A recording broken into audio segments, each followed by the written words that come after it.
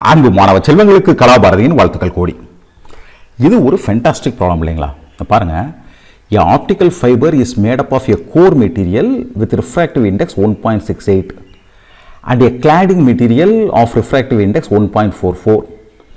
What is the acceptance angle of the fiber kept in air medium? Acceptance angle எவ்வளவுன்னு கேக்குறாங்க.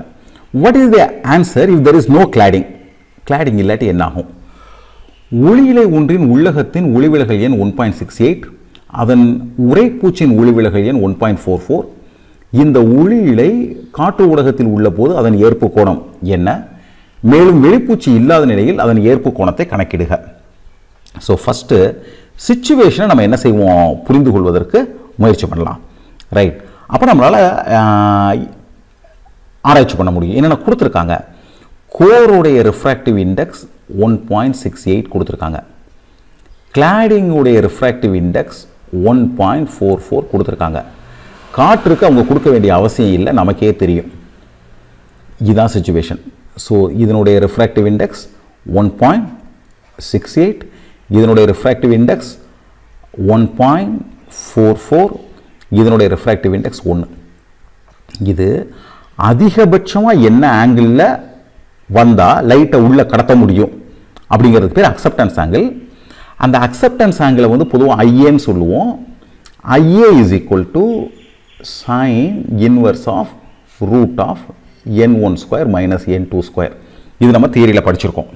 அப்போ சிம்பிளாக நம்ம ஐஏவை கண்டுபிடிச்சிடலாம் இல்லைங்களா? This becomes sine inverse of 1.68 square minus 1.44 ஸ்கொயருக்கு ரூட்டு. இதை பிள்ளைங்க ஒர்க் பண்ணி பாருங்கள். நான் வந்து வேல்யூ சார் போடுறேன். சைன் இன்வர்ஸ் ஆஃப் 1.68 எவ்வளோ வந்துச்சுன்னு வந்து 2.822 சம் வேல்யூ போகுது பிள்ளைங்களா. இது 2.074 அகெயின் ஸ்டில் இட் கோஸ். இதுக்கு நம்ம ரூட் எடுக்கிறோம். திஸ் பிகம் 0.748 வருது. Sine inverse of 0.748க்கு route. This become sine inverse of 0.865. So இது பார்த்தீங்கன்னா 59.99 அந்த மாதிரி போகுது. ஸோ நம்ம அப்ராக்சிமேட் என்ன எடுத்துக்கலாம்? Approximately this is equal to 60 degree. அப்போ நம்மளுக்கு என்ன புரிஞ்சிருச்சுன்னா, இந்த ஆங்கிள் 60 டிகிரியை தாண்டக்கூடாது. 60 டிகிரிக்குள்ளே இருந்துச்சுன்னா அழகாக என்ன ஆகும்? அது வந்து ஒளி வந்து இந்த எண்ட்லேருந்து அது எந்த 1000 கிலோமீட்டர்னாலும் ட்ராவல் பண்ணிடும். இப்போ என்ன கேட்குறாங்க? சப்போஸ் இந்த கிளாடிங் இல்லாட்டி என்ன ஆகும்?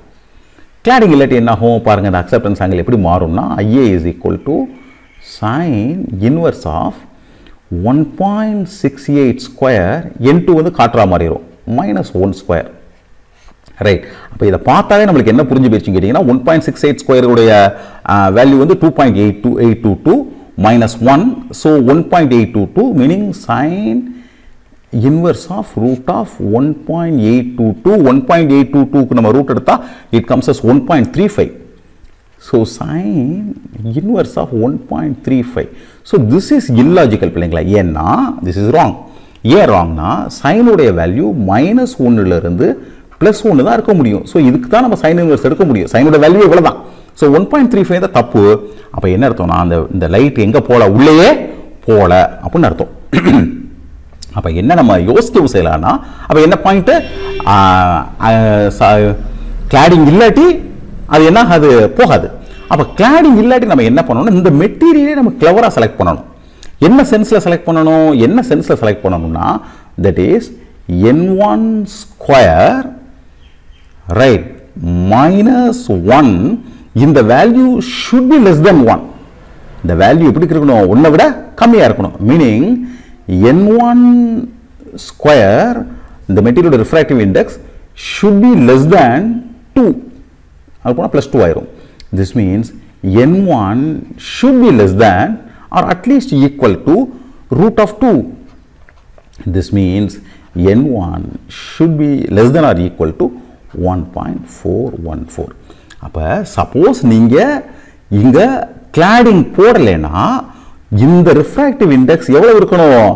1.414 இருந்தால் தான் என்ன செய்ய முடியும்? இந்த ஒளியால் ட்ராவல் பண்ண முடியும்.